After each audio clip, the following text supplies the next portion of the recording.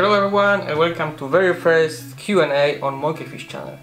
So about 2 weeks ago I asked you for a question, so now it's time to give you an answers. So let's get started. So the first question is from Zendragon. What were the first martial art channels you remember watching before becoming one yourself?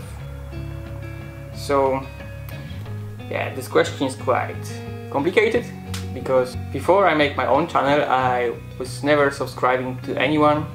I was, if I need something I was searching, I was finding what I need, and this was it. And I was preferring to learn stuff from people than from people from internet. But right now it's different, because now I have my channel, so I watch other guys to get some inspirations for training or just to make my videos or stuff like this. But if I have to give you a list of the guys what I was watching before I make my own channel, then probably it would be a GNT, because I liked tricking and stuff like this. Then I think was a Kwon Kicker, when I get more interest in kickboxing. Then I think it was a Master Wong, but it was the time when he was more normal.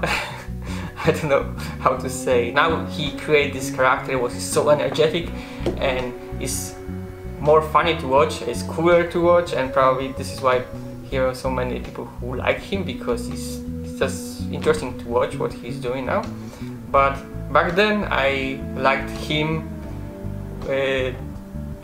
old version of him, because I was interested to learn Wing Chun, and in my hometown we didn't have a Wing Chun.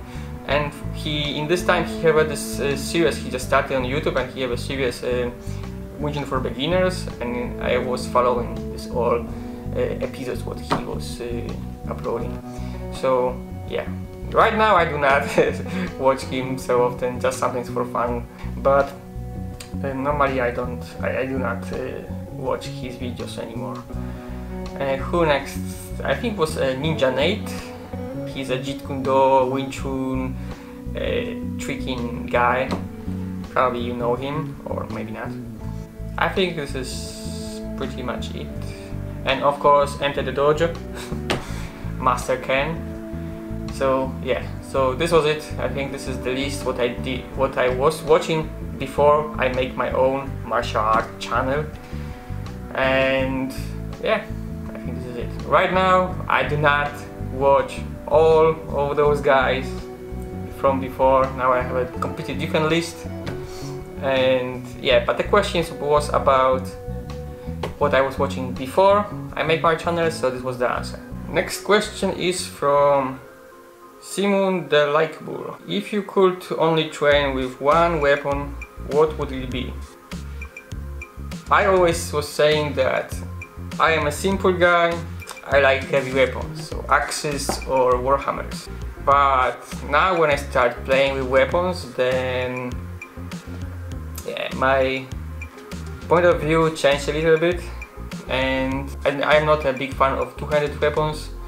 And if I have to use two-handed weapons, it would be a spear or axe.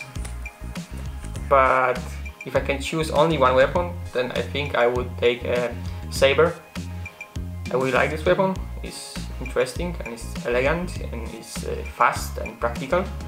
And because I am Polish, so Polish sabers are famous, and I think I should stick to the roots. No, I think I really liked sabers, because it's an interesting weapon, it's fast. So the answer is saber. So next question is from Weapon Man. I really like this guy, and yeah, he always gives me a positive energy when he comments my videos. So yes, his question is favorite moves and weapons for zombies. I am Polish, and in our culture zombies is not really a thing. For us it's more like ghosts, spirits and demons or something like this. But I understand the question. So zombies. I think the best for zombies is something what can cut. Yeah, as far as some sword or again saber. But I like to smash stuff, so I think I would go with the flail, because I have a reach and this can do a lot of damage. So I would go for flail or some, fireman axe or something like this. Something that is heavy and can hit hard. About the moves, then, with these weapons, then I would just smash, just smash. I don't know what I can say more, because I am also not a big fan of zombie things. Yeah, this would be something like this, I think. Next question is from Pwn Dude. If you were to open a dojo, what style would you teach there? And bonus question, do you have pets? If yes, what kind? If not, would you like one? What kind of pet? So my answer for the first part of this question is I don't think I would stick to the one style. I would call my club or dojo, self-defense club or fighting club, something like this. Then we could do whatever we want.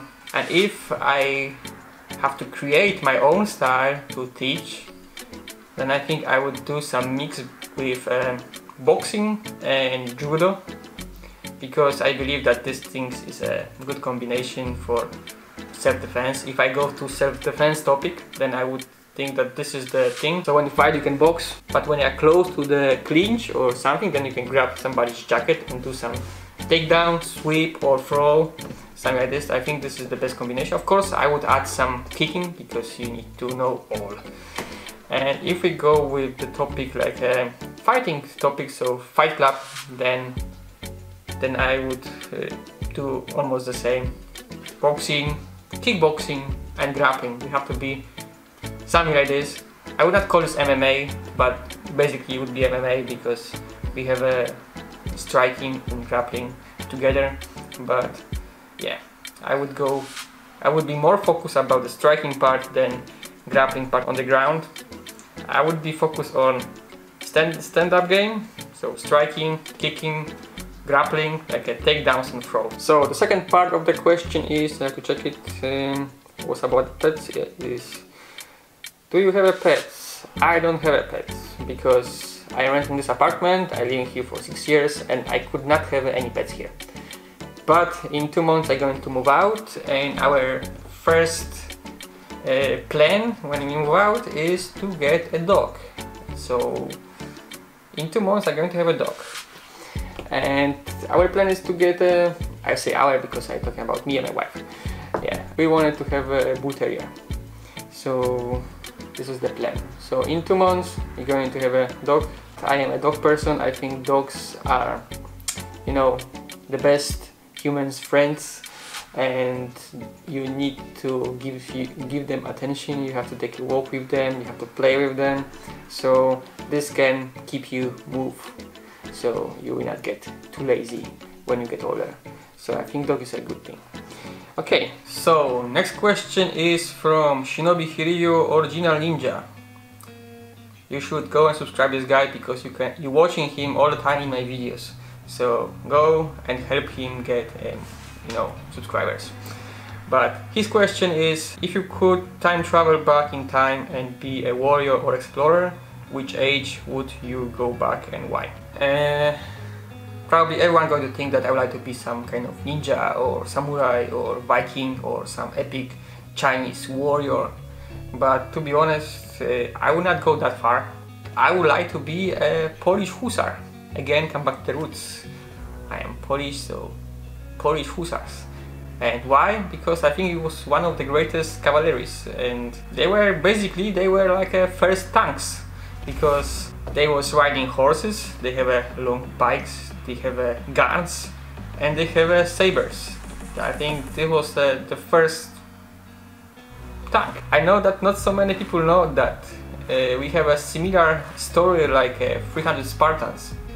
In I think it was 1694, I think, or 1690 something. I think 1694. We have a big battle, and it was 400 hussars against 40,000 of Tatars, and we beat them up. So I think if I have to be somebody, some warrior or some fighter, then I would like to be a Polish hussar, because they were epic. I think the last question is from Liquid Cadmus. What are your favorite martial art films? So this is a difficult question because I am not so good with remember the names of the movies or names of the actors or stuff like this, but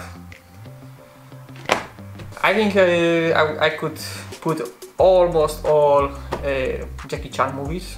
I really like Jackie Chan and what he's doing. I like his comedy action movies.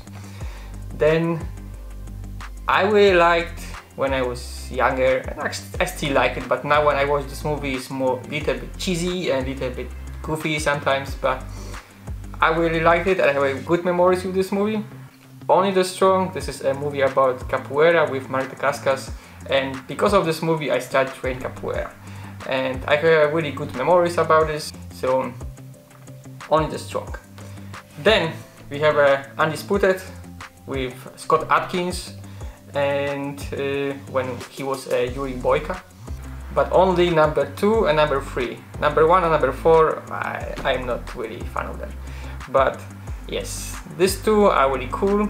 And in number 3 I really like it that my capoeira favorite actor, Latif Cloder, is there and he shows some nice capoeira moves over there. Okay, next one would be Ip Man, but Ip Man only number 1, number 2. The rest could not exist at all for me. These two movies are really nice, I think. And also because of these movies I started doing Wing Chun. So yeah. My favorite martial art movie, but it's not really about martial arts, but yeah, it's a fighting movie, but have a really sad story. And this is the Danny the Dog with Jet Li and Morgan Freeman. This is my favorite movie. I really like it. I like the style of the movie, and I like Jet Li's style of fighting over there. It's really crazy, really aggressive, and like you know, like an animal. I really like this, and it's really sad movie. It's really emotional, and I really like it. It's my really favorite movie. Then probably is a lot of movies what I like it, but I don't remember right now. Actually, a lot of old martial art movies was good.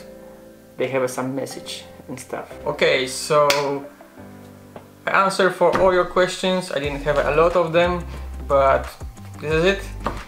If you like this kind of content, let me know. Then maybe in the future I will make another episode of Q&A on Monkey Fist, but this was the really first one, and I hope you liked it. I tried my best to answer your questions, and yes, thank you for watching. See you next time.